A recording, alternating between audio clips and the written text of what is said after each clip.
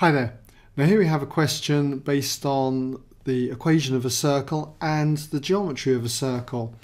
So if you'd like a moment to read this and do the question, if you haven't had a chance to do it, just give you a moment then to pause the video. When you come back, you can check your work solution against mine.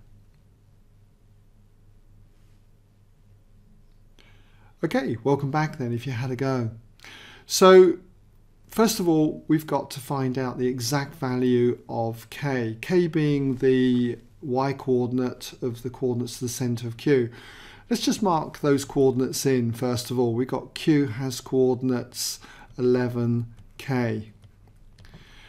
And so how do we go about finding k?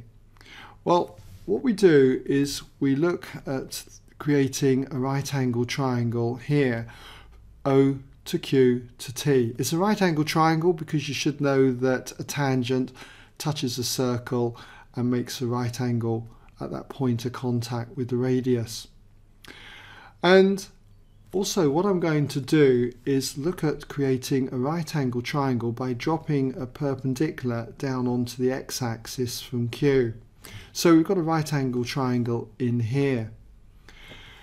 And what I can do now is work off both of these right angle triangles using Pythagoras' theorem and figure out what OQ squared is. And then, because it's going to occur in both equations, I can equate them together and it will allow me to work out what k is. So that's the method and we'll start on it. Okay, so let's just look then at part A. Well, first of all then, I'm going to look at this triangle here and get an equation for OQ squared. By Pythagoras' theorem, OQ squared is going to equal this side squared plus this side squared. Well, this length is 11 units, so it's going to be 11 squared plus, and this height here is k units, so it's going to be plus k squared. And I'll number that equation 1. Next, I'm going to look at the triangle OQT. So we'll just say from triangle OQT, I'm going to look at using Pythagoras' theorem in this one. And we've got the hypotenuse, which is OQ again. So we've got OQ squared is going to equal the sum of the squares of these two sides. So that's going to be 6 root 5.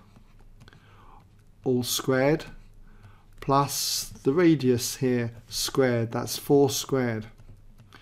And so working this out, you should find you get 196.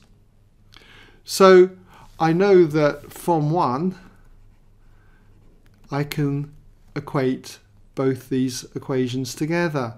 They both equal OQ squared. So therefore we've got 11 squared plus k squared is equal to 196. And that means that if I now subtract 11 squared from both sides, I end up with k squared being equal to 196 minus 11 squared. That gives us 75. So to get k, we want the exact value of k, so I just need to take the square root, and that would be the root of 75. I could leave it like that, that's quite acceptable, but it would be better if I broke it down anyway further. I can see that 25 is a factor of 75 and a square number, so this is the same as 25 times 3 rooted. And square root of 25 is 5, and we'll just leave that as root 3. 5 root 3 would give us the exact value of k. Okay, so that's part A. Now in part B, we've got to find an equation for the circle C. And we should be familiar with this form of the equation of a circle. If not, do check out the tutorials on my website about equations of circles. And that form is x minus x1 squared plus y minus y1 all squared equals the radius squared, r squared, where x1, y1 are the coordinates of the centre of the circle. Now we've got the coordinates of the centre of the circle. It's 11 and k is 5 root 3 or root 75.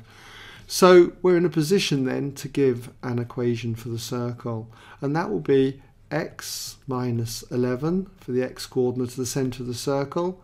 That's all squared, plus and then y minus y1, which is the k value, which will take us 5 root 3. And that is all squared, and that's equal to the radius squared. The radius is 4, so 4 squared is 16. And so that is an equation for C. So I hope that's given you some idea then how to tackle that question, should it have given you any problems.